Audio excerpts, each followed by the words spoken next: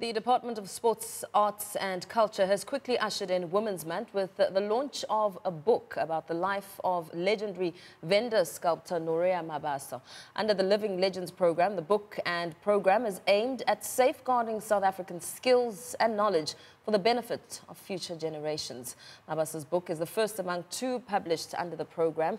Itekani Magwedze reports. Women's Month has kick-started on a high at the Constitutional Hills Women's Prison with the launch of legendary artist Noria Mabasa's book, recognizing her in black and white as a living treasure. The living human treasures are individuals who, to a high degree, possess knowledge and skills in rituals, rites of passage, skills, techniques, as well as profound understanding of nature and the universe. The book is titled Noria Mabasa, the Sculptor of Dreams. The work of her hands from clay and wood has been recognized across the globe. She received her inspiration for her wonderful sculptures from dreams that she had while she was staying with her brother in White City, Jabavu, in Johannesburg. The Living Treasures program is not only set to retain the knowledge of the elders, but to impart it in the young. I was still a young lady staying with my brother in White City, Jabavu, when I had the same dream for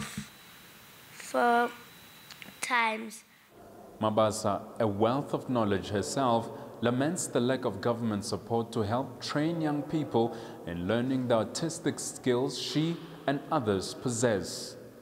Athi ingabuse bali bona buse nyana line la soko ngalo diwa nga tshidumbu mukwela soko ndi athi heyo ayibonali mara vane baba na mato ane a dzhenelela ba zwi vona zwo ri afhala nuna zwithu a uri pitsela do ri butisa baba ri dia bana ri tshi ba sia murahu a ri kono Minister Natim Teto says the program is aimed at telling the South African story.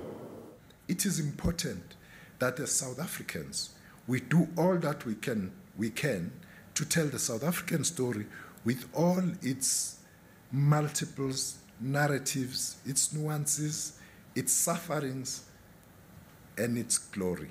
You've just heard one tonight from Noria Mabasa.